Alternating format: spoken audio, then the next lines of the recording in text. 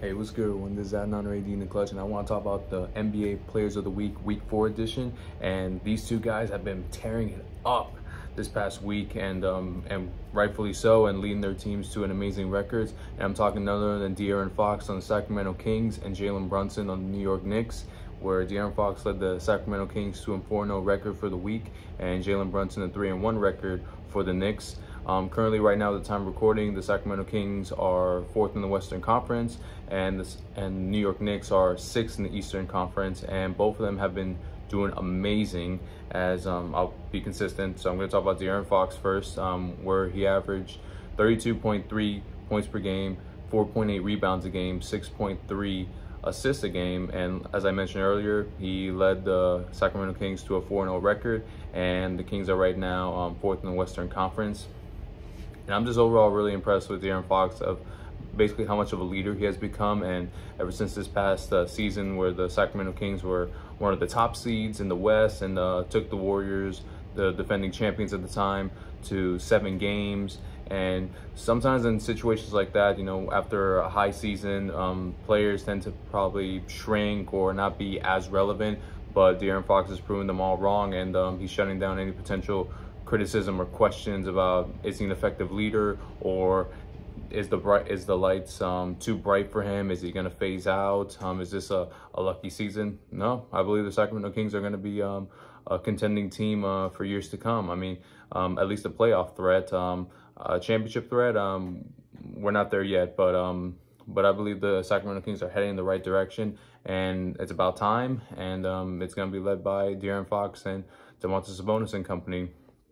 And when I watch De'Aaron Fox, how he plays, especially watching his highlight film of this past week and watching from several different games, I noticed that what he likes doing is when he goes on the inside, he likes to drive and take contact for layups, and he does it a lot to his left. Understandably, he is a left-handed player, so he does drive a lot to his left, and he bodies like big dudes. I've seen like a part where he actually like just bullied Anthony Davis for a layup and on the inside, and it freaked me out. I was like, wow, like that guy plays with so much heart, and like he plays with so much toughness, especially for his size, to go up against all these bigs, you know, just taking contact and doing all these euros and crossovers and just like bodying them and just going for you know, difficult layups is really impressive.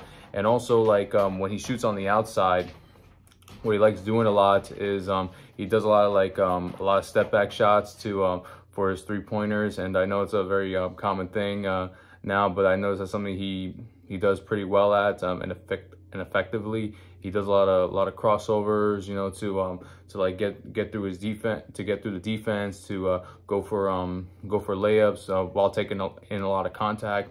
But that's something I notice a lot, like in De'Aaron Fox's game, is that consistent pattern of driving to his left, taking a bunch of contact, even against bigs, and he uses a lot of step back threes to make his shots. So it's, hey, whatever works, and I like it. I like his game. It's very interesting, very intriguing, and you know, as long as it leads to wins, I mean, that's all that matters. And I personally a huge fan of De'Aaron Fox and his game, and hope he can continue to improve, and hopefully this leads the Kings to bigger and better things for years to come. Now, talking about the New York Knicks with Jalen Brunson, he averaged for the past week 28.5 points per game, shooting in a ridiculous 54.3% from 3-point range, having 6.5 assists a game, leading the Knicks, as I mentioned earlier, to a 3-1 record, and the Knicks are 6th in the Eastern Conference.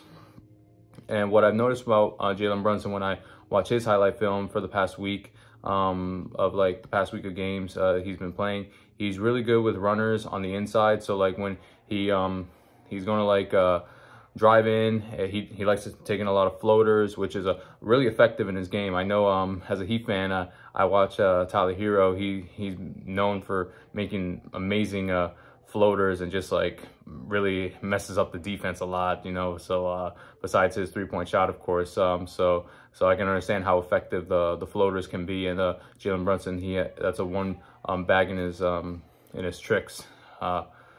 So I think he's really effective in that aspect. And also, like, I notice when he shoots threes, he shoots with such confidence and with ease. Like, it's very smooth, and like every time when I see him shoot, like, he just knows, like, the shot's going in just with his reactions and just how he's going about it. It's just really impressive what he's doing.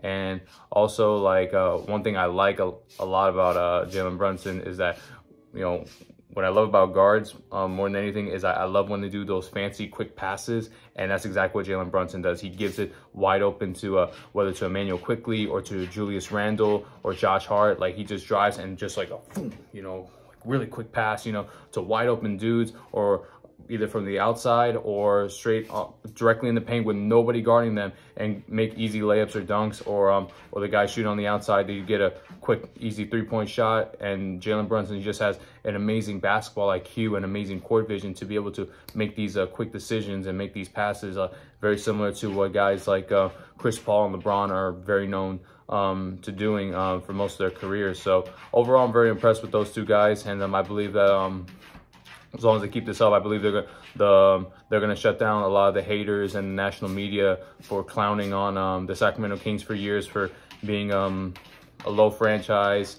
And the Knicks, they were once viewed as like very toxic. Nobody wants to be there, and the media was like bashing the New York Knicks every single chance they get. But with De'Aaron Fox and Jalen Brunson respectively leading their teams to the playoffs and just helping them win and turning the cultures around, I believe they're going to put an end to all this hate going on for both of these teams. So yeah, that's what I got to say right here. I'm very impressed with both of them. Let me know what you guys think. Kings fans and Knicks fans, what do you guys think? Do you guys like what's going on? Do you guys think it's just a flash in the pan? Do you think this can last for the rest of the season? Let me know what you guys think down below, and I certainly love to hear you guys out in the comments section. Please like and subscribe to this channel. I certainly love and appreciate every single last one of you. God bless you all, and talk soon.